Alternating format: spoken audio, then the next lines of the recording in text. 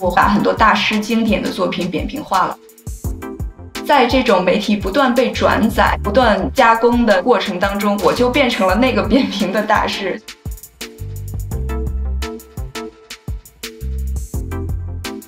我是张欣一，87年生人，我本科念的是戏剧学院舞台美术专业。其实我内心一直有一个做艺术的梦想，继续的开始去央美读研究生。很小的时候，父母他们就是艺术爱好者，我们家会放很多跟美术史相关的这种装饰品，比如说一些很好看的瓷盘。我会在搜索引擎中去搜索点击率最多的那些作品。蒙娜丽莎也基本上没有什么悬念，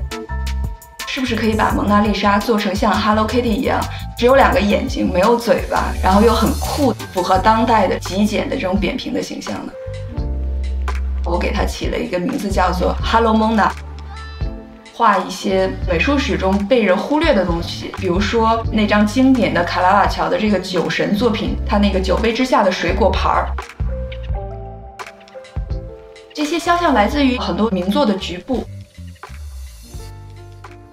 当然了，这种黑线的有一点点所谓波普的这种风格，这种扁平化的过程有一点像大家认知经典的一个方式，很粗略的、很线条性的。我要做的是让别人知道这个东西。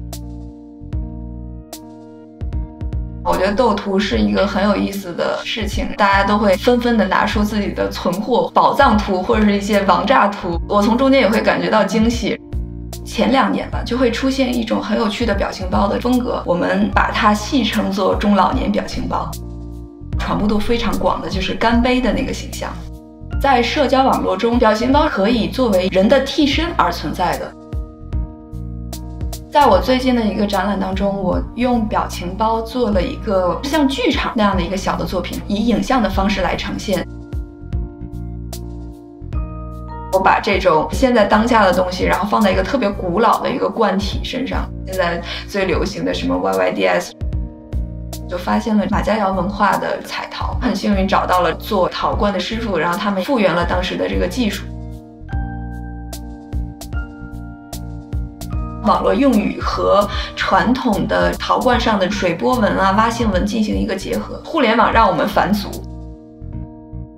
平时去很繁华的地方，去大街上，然后去咖啡馆，偷偷的观察别人都在聊什么，然后神色是什么样的，能接触到各种各样形形色色的人当中，我都在去默默的观察吧。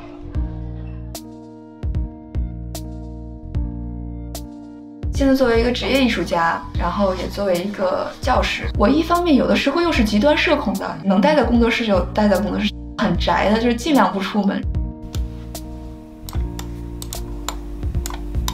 在这个时代成名真的太容易了，每个人都可以把自己的作品发到网上，网红不断的迭代，然后新生，不断的被忘记。我不希望我的作品自娱自乐的东西，我还是希望更广泛的被大家认识到。